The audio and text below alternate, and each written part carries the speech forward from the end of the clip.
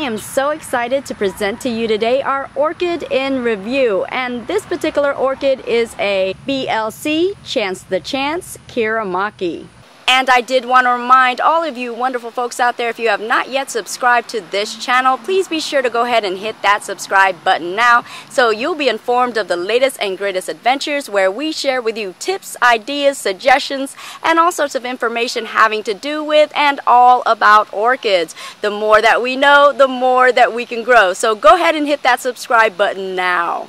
And I do have to say that this is a rather large orchid right here, standing at 2 feet tall.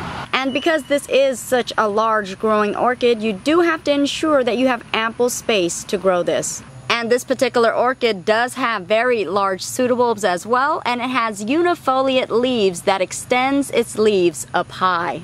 And a wonderful feature that this orchid has is once it is mature and at a ripe age, it can bloom off of every pseudobulb, and it can bloom up to 3 blooms per spike. So you can get a good amount of blooms off of this type of orchid.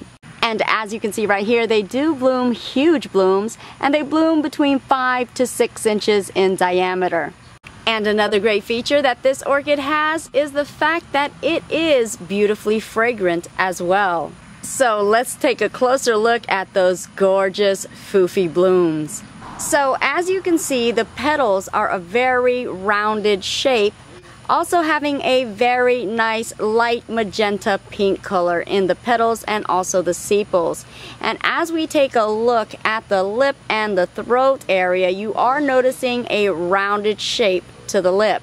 And within the throat area, you are noticing these very distinctive, mesmerizing eyes right there.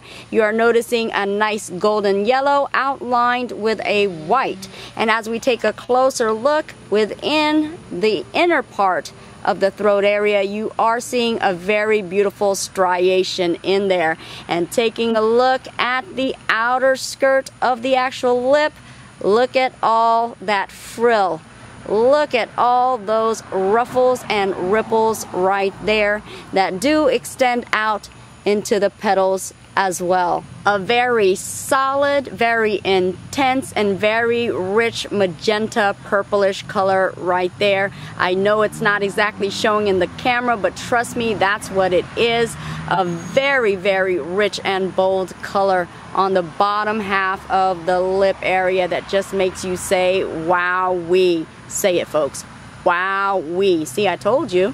Coming together with such a beautiful color combination, also nice striation pattern in the center, very piercing and distinctive eyes, nice solid rich bold color on the lip, making this quite a masterpiece, a foofy rippled orchid right here, and very fragrant as well. This is indeed an orchid that is a pleasure to have, and one that is very pleasing and mesmerizing to the eye. Very gorgeous orchid right here. And there you have it, folks. That is a complete orchid wrap for this Chance Kiramaki. And I have to tell you, it sure was a pleasure for me to share this beautiful and wonderful orchid with you. I thank you guys so much for tuning in to yet another episode, and I do hope that you liked this video. If you did, please be sure to like, share, and also subscribe. And please join me on Facebook at My Orchid Adventures as well.